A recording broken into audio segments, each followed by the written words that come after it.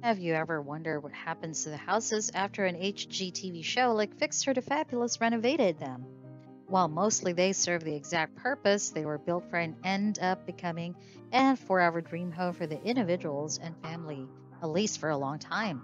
But sometimes residents have a change of heart and move to someplace else for whatever reason.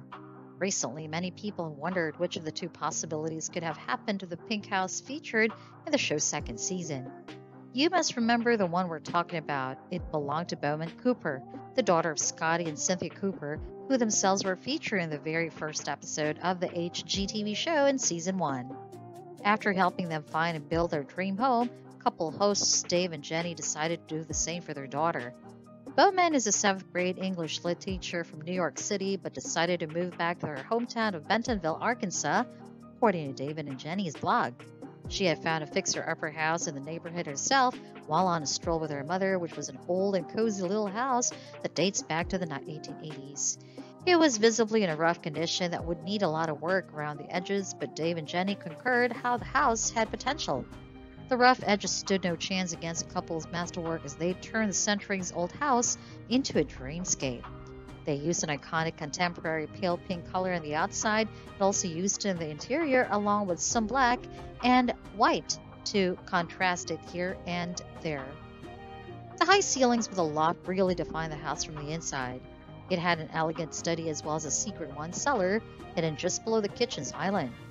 These are just the highlights of the home, and Bowman was overjoyed at the results.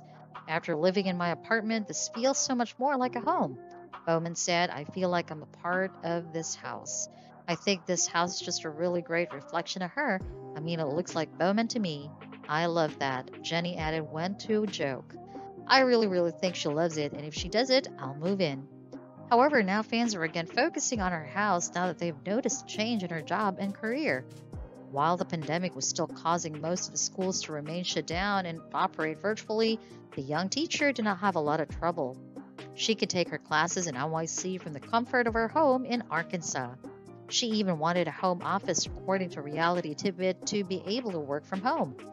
The whole house was so dark before, and this renovation breathed life and light throughout. The remodeled study ended up being even more important than I expected. For the last year, I've been doing my job virtually, and this room of shelves for my books and supplies has made teaching from home so nice, Bowman told Dave and Jenny in a June 2021 check-in interview. It's also the place that makes me feel most at home. Those beautiful shelves allow me to look through all those books and also display my knickknacks and tchotchkes. Bowman said the sophisticated salmon-toned study is very distractified. However, there has been a shift ever since people are getting vaccinated and the COVID cases are decreasing. So, with almost all school reopening, maybe Bowman will have to spend much time in the city and would have to sell the house.